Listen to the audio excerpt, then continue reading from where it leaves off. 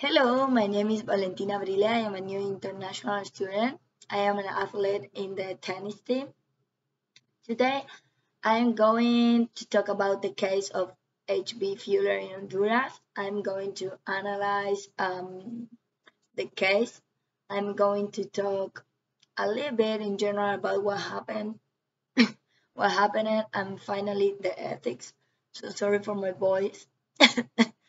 um, First, before I start, I really wanted to say that it is totally sad what is happening there.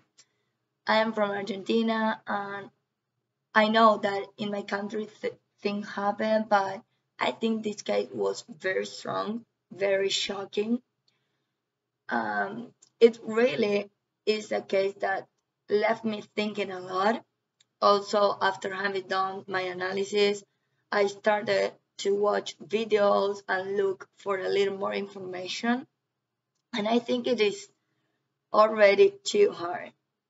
It is ugly to know that children so young are consuming drugs, growing up with these substances that does not take them anywhere, does not giving them a secure future. It's it's very sad. Okay, now talking about the case analysis, HB Fuller case, it was discussed that kids in Honduras were inhaling resistol, a common drug used to get a sense of high. Um, what is resistol? Resistol is an adhesive glue used for building and is manufactured by HB Fuller along with several other adhesives that use the title resistol. Um, the adhesive is commonly used for shoe repair and common household purpose in the third world countries like Honduras and other countries around Central America. I mean, in South America, I think Venezuela, Colombia maybe have too. But talking about this case, kids were using the drug at such a young age. They were forming this habit to crave the glue as if it were some sort of tobacco product. With the constant desire of needing the drug, kids at the age of 5 were beginning to form this habit with them into the adulthood. These kids who are using so bad that it was um, that it was becoming considered substance abuse in that country. The main point of this case was to get the public to understand whether on or not the company should change the glue to make it so strong that it will hurt for a person to try in out that glue directly. When we talk about the company, the way it was going to make that happen was by adding an oil that comes from mustard, which makes sniffing unpleasant and painful. Um, Now the company faces a choice: either add the chemical or leave the product has is and continue destroying the youth of this country. I mean, young kids keep going to do that. Um, I can say like, I mean, in this case, you will get insight on a philosopher outlook on social responsibility and what HB Fuller should.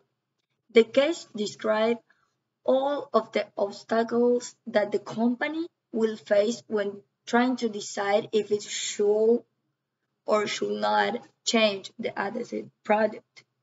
Along with these details, the ethical analysis will include my opinion that, I mean, in my personal opinion, I think that the company should add the oil into the glue so that it stops the youth from forming this habit. The problem is that adding the oil doesn't ensure that people will stop using the drug, just make it more difficult to do.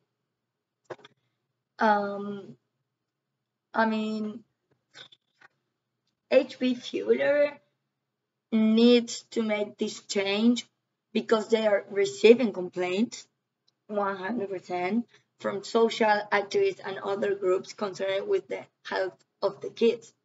I mean, I was like, after I do all my analysis, I was watching a video that the kids say that, hey, no, I am consuming this drug because my parents doesn't care. I mean, my parents never like asked me where I am, never like give me education, never like say what is the young people doing. For me, this is normal. I mean, it's very hard. I mean, for me, it's very hard. Like watch that little kids. It's only 5, 7, 10, 12 years old, like very young, saying that. I mean, me when I was like very very young, like 5 years old, I was like outside playing with my brothers.